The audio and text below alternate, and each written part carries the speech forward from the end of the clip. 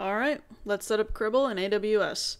Head over to our EC2 instances and we'll go ahead and hit launch instance and we'll start a new instance.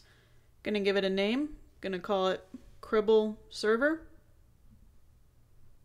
And next we can select our AMI, going to go with Ubuntu, 64-bit architecture, gonna select an instance type, gonna search for large, as it is our Cribl server, and I want to make sure it has the minimum hardware needed to perform optimally.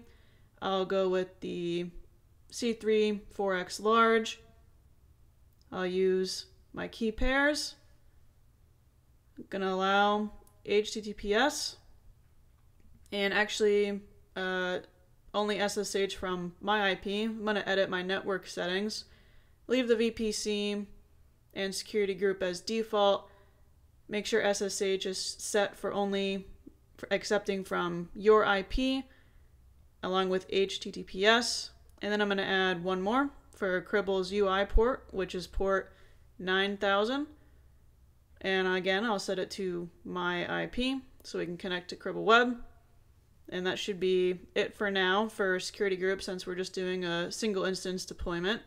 If it's distributed, we can make port changes later on. Just verifying everything looks good. Instance type, Ubuntu, got a name, my architecture. Okay, go ahead and hit launch instance, and this is going to spin up. While that is going through all the checks in EC2, go ahead to go to Cribl's website and get their installer package.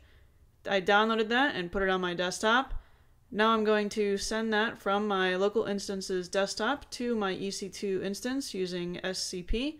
So I'm going to do a sudo scp tac I, my keys, tac R, and then the installer package for Cribl for this 64-bit architecture. And then to send it off, I'm going to send it to my user here for this EC2 instance. So it's Ubuntu at the public IP address, compute1, Amazon AWS.com. Going to put it in the home directory and hit enter. Enter my password. Fat fingered that. Enter it again. And then say yes. And it'll now start sending over that downloaded Cribl install package to my EC2 instance. And now it's 100% complete. Gonna SSH into our Cribl server instance now. That we spun up on Ubuntu, and see that the installer package is in our home directory. So now we can go ahead and move it to the op directory where we're going to untar it, and I'll move there myself. Cribl's documentation does say best practice is to not run anything as root user and create the Cribl user and take ownership of everything to run as Cribl. Feel free to do so. I'm going to head over to the op directory and then untar it and press enter. And now our installer package is there, untarred. Going to move into the bin directory of Cribl and then start running up our commands to get it going. So we're going to do a sudo Cribl boot start enable.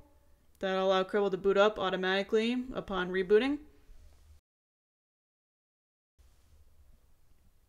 It's running as root. Again, best practice, this is not it. Run it as Cribl. Then I'm going to start it up. So sudo systemctl start Cribl.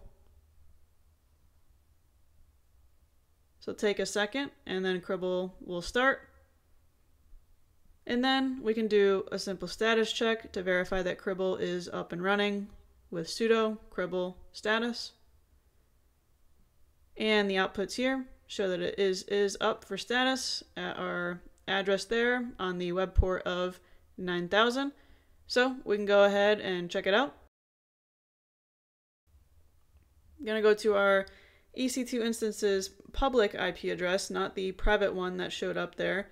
So if you head back over to your EC2 instance, grab its public IP, copy it, put it into your URL, HTTPS, and then port 9000.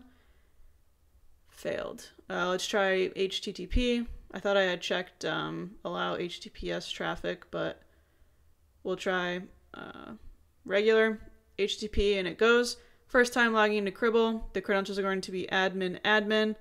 Don't worry, you can change them, but go ahead and put in all your information to sign up for Stream product registration and accept their license agreement. So put in your email, name, company if you want, click I accept, and then register. Let's go!